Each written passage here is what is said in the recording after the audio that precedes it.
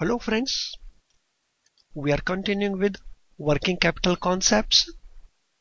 In this lecture, we shall try to understand the working capital operating cycle.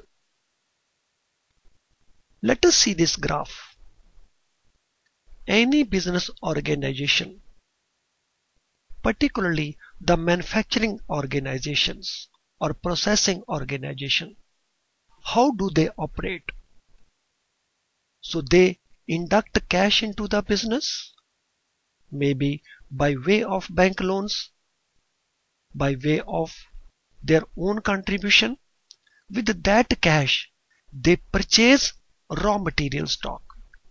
So cash is used to purchase raw material stock. Then raw material is converted into stock in process or work in progress. So raw material is placed into production process, into machines, and it is work in progress.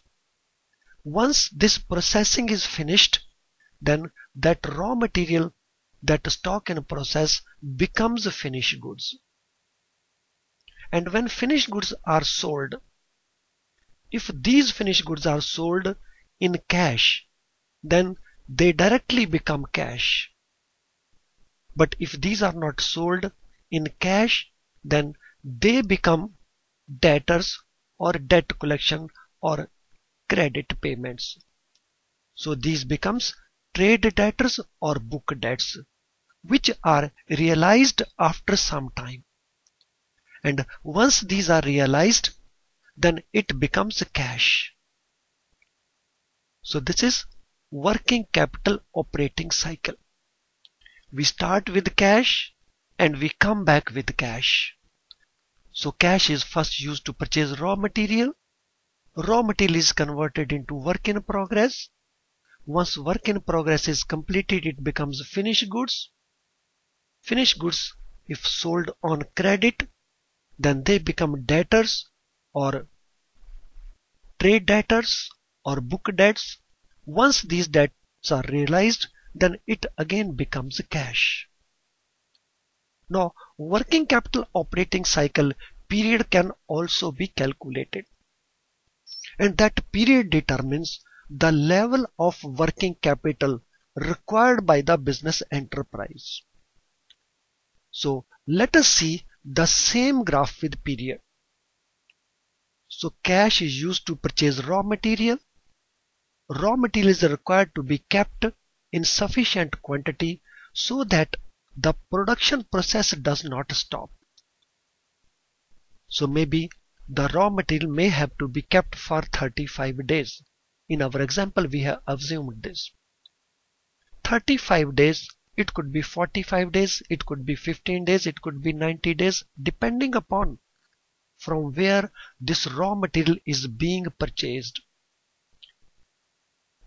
So this raw material is put into machines and machines take their own time to convert this into finished goods. In this example, we have taken 15 days conversion period. So this period may be 7 days, maybe 2 days, maybe 2 months. So the amount of work in progress depends upon the production process.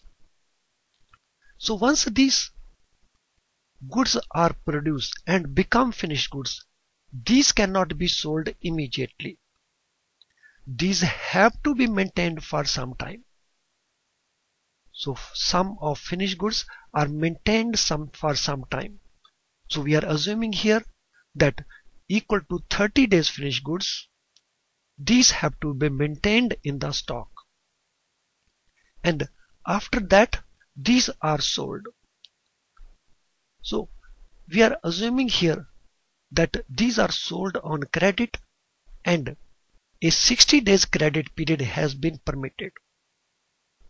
So the recovery from the buyers will be within 60 days.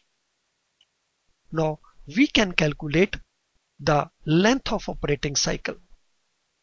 35 days for raw material, 15 days for working work in progress or stock in process, 30 days for finished goods, and 60 days for recovery of credit sales. And total period in this case comes to 140 days. So according to this example, the operating cycle period of this business is 140 days. Higher the period of operating cycle, higher will be requirement of working capital, and lower the period of this operating cycle, lower will be the requirement of working capital.